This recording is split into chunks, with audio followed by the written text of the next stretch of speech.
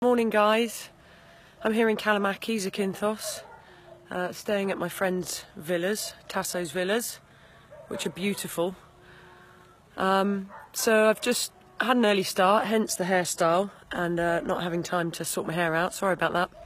But I thought I'd share with you one of my stray dogs that I've had castrated, and every day I just leave my back doors open to my van and the cages open. And he started to just see it as a safe place, so he just goes and gets in when he wants to rest. And I think he's in a little bit of pain at the moment because of his castration. So what I've started to do is use some essential oils with him, which I learnt from a lady called Caroline Ingram, and it's zoo pharmacognosy, but basically using essential oils to help treat dogs' health issues.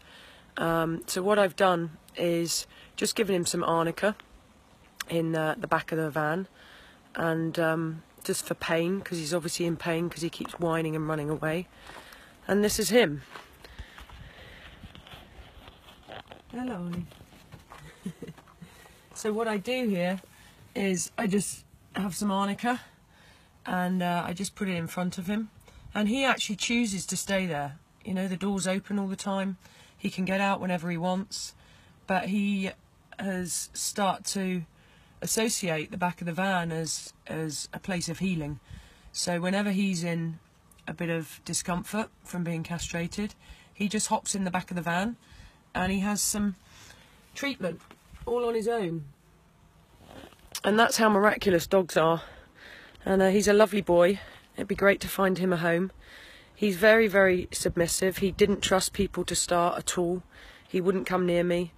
And it took me a while to work out whether or not he was trustworthy, because he's got funny eyes and he would keep his distance, and he was very, very wary.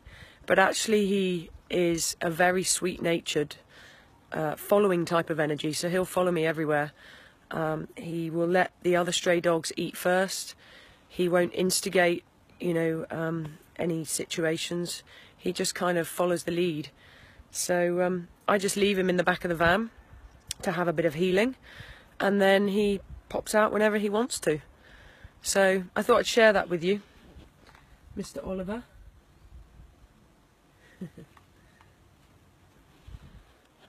Alright guys, have a good day.